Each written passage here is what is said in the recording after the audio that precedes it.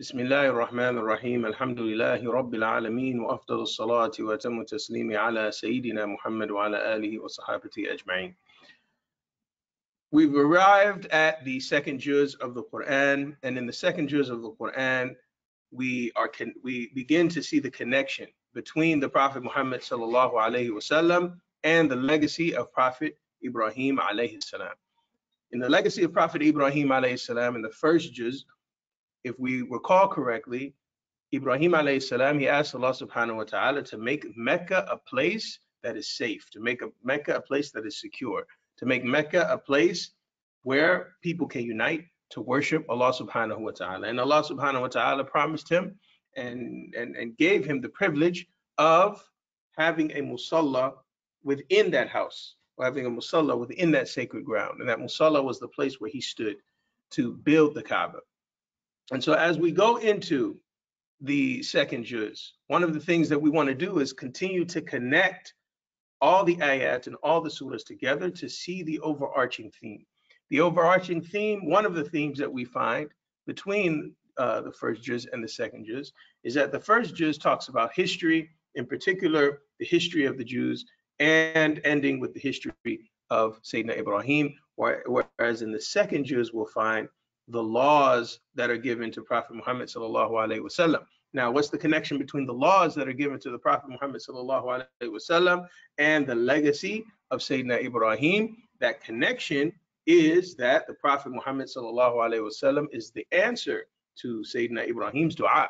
He's the answer to the dua of Ibrahim. He is the one who Prophet Ibrahim alayhi salam, when he asked Allah subhanahu wa ta'ala, he says, Rabbana wa ba'ath fihim, oh my Lord, or our Lord, send from among them a messenger. This is the messenger, Prophet Muhammad sallallahu alaihi wasallam. And so he is brought forth. Now, in this book, in the Quran, Allah subhanahu wa ta'ala continues to show us not just that answer to the dua, but other answers as well. One of those answers is the fact that Allah subhanahu wa ta'ala made the Kaaba the Qibla, whereas before the believers used to pray towards Al-Quds, and that's not the building that Prophet Ibrahim alayhi salam initially built. He built the Kaaba with Sayyidina Ismail, and that was the first masjid that was built. And so the Prophet sallallahu alaihi wasallam, he had a longing for that masjid. That was the first masjid that was built. That is the superior ground. That's the superior sacred ground that that Prophet Ibrahim alayhi salam built upon. And so Allah subhanahu wa ta'ala, he answers that dua. And he also gives us rules and regulations as to how that qibla should be, how we should direct ourselves to that qibla. Another connection that Allah subhanahu wa ta'ala makes in the second juz to the first juz is the sustenance, where Ibrahim alayhi salam asks Allah subhanahu wa ta'ala, وَارْزُقْ أَهْلَهُ مِنَ الثَّمَرَاتِ. He asks Allah subhanahu wa ta'ala to bring sustenance to the people of Mecca. Now, what comes with sustenance? Sustenance comes with a responsibility. And that responsibility is to make sure that you are eating the halal and staying away from the things that are harmful, which is haram. And so Allah subhanahu wa ta'ala also gives us the rules and regulations with regard to meats, particularly because all plants are, that obviously the ones that aren't poisonous, all the plants, all the vegetation is halal to eat. But the animals have a higher level of life, and therefore there are certain rules and regulations that we have to maintain in order to take a life of an animal. And so Allah subhanahu wa ta'ala gives us the rules and regulations that comes with all this sustenance that was the answer to the dua of Sayyidina Ibrahim. He also gives us the rules and regulations with regard to interactions and interpersonal relations and justice, upholding justice. Why is that important, and how is that connected to the dua of Ibrahim? Well, when we look at the dua of Ibrahim, he says, رَبَّنَا وَبَعَثْ فِيهِمْ رَسُولًا مِّنْهُمْ يَتْلُو عَلَيْهِمْ آيَاتِكَ وَيُعَلِّمُهُمُ الْكِتَابَ. And this messenger will teach them the book, وَالْحِكْمَةِ, and wisdom, وَيُزَكِّيهِمْ, and purify them.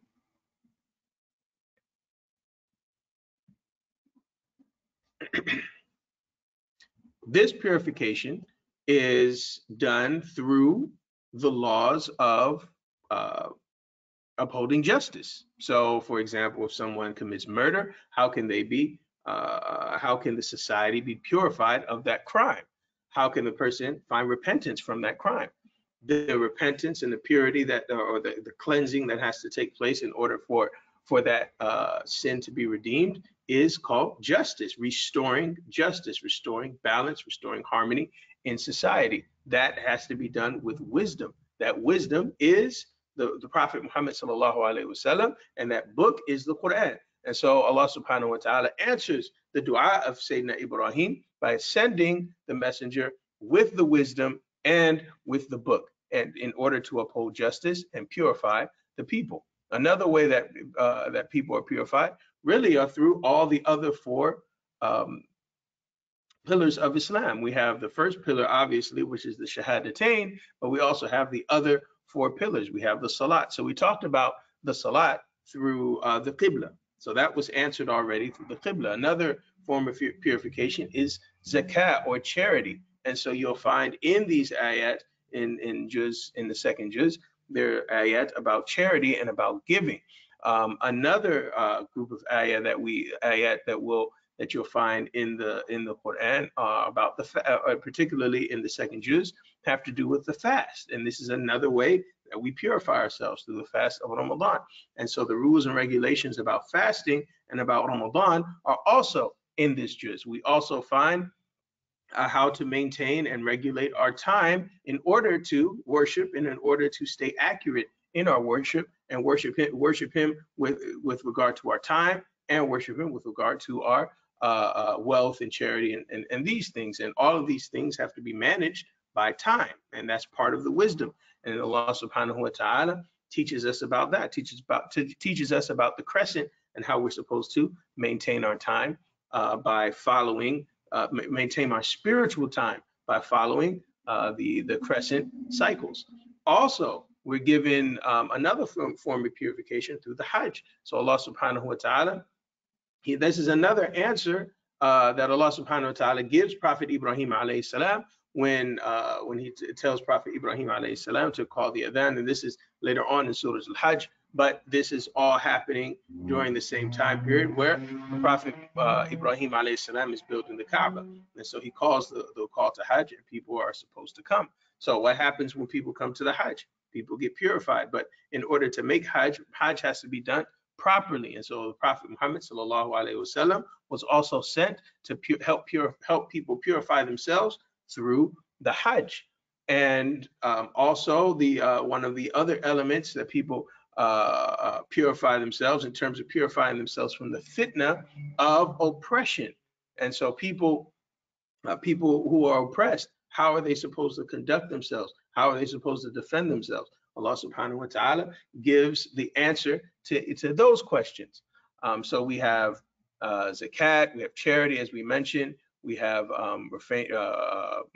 even inheritance, is how inheritance is divided. All of these things are the wisdom, the collective wisdom that is given through the Prophet Muhammad sallallahu alaihi wasallam in the guidance of the Quran.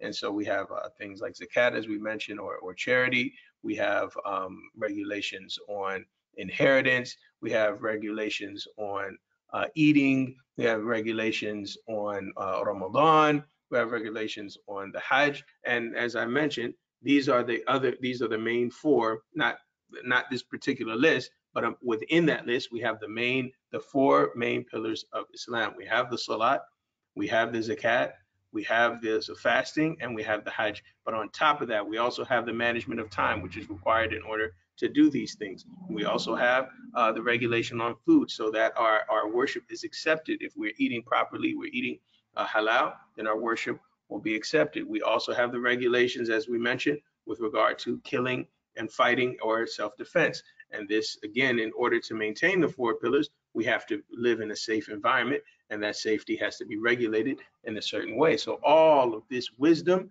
is all packaged into the second juz. And so, and with the Prophet Muhammad sallallahu alaihi wasallam as a messenger, being sent as a messenger, that in and of itself, as we mentioned, is an answer to the dua. So what kind of messages has he given us? And so Allah subhanahu wa ta'ala, he answers that question with regard to the questions that people have had to the Prophet Muhammad sallallahu alaihi wasallam, and Allah subhanahu wa ta'ala gives him the answers to those questions. And he literally says, yes alunaka, or yes alunaka, they ask you, or they ask you about this, or they ask you about that. There are a number of questions. I believe there are 11 or 12 questions that are given to the Prophet sallallahu alaihi wasallam to answer, and Allah subhanahu wa ta'ala gives him those answers. And so he's a direct messenger from Allah subhanahu wa ta'ala. He's passing on all the messages that are given from Allah subhanahu wa ta'ala. So for example, they asked about what should be given in charity, not just what should we give, but to whom should we give. They asked about the permissibility of fighting. Again, these are things that we were just talking about, fighting during these sacred months, particularly under religious persecution, the permissibility of gambling and alcohol. Again, this has to do with purifying people from the illnesses and the filth of sin. What's the permissibility of these things? How to care for the orphan. Again, this establishes security and sustenance for the people that Prophet Ibrahim alayhi salam made dua for. And even the laws of menstruation, with regard to how a woman should conduct herself with regard to salat, and with regard to her married life when she is in that situation, how we purify ourselves from that. And then even from that topic, from the topic of menstruation, with regard to salat, and with regard to relationships, intimacy with their spouses, Allah subhanahu wa ta'ala even goes further into that subject by talking about the rules of divorce, and how divorce has to also be regulated based off of the menstrual cycles. And so all of these things, and then as an extension of that conversation, Allah subhanahu wa ta'ala gives us the rules of breastfeeding and the rights that women have with regard to breastfeeding, and the right to choose to breastfeed or not breastfeed, but also maintaining the right of the child as well with regard to giving them the option to be breastfed, even if it's not by the mother.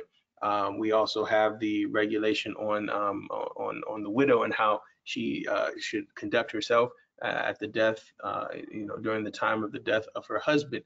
All of these rules and regulations are all combined in the second juz, and it is as if Allah subhanahu wa ta'ala has answered the dua of Ibrahim in full totality.